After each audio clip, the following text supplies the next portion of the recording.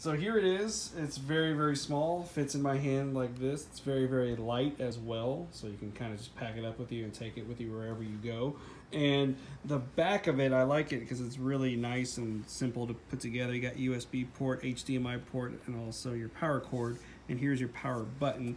And you don't always need the HDMI cord to plug in stuff because you actually can stream from your devices onto it. But I like to plug in my Apple TV into it, because I like to be able to watch all my movies, and that's where I watch all my stuff is on iTunes.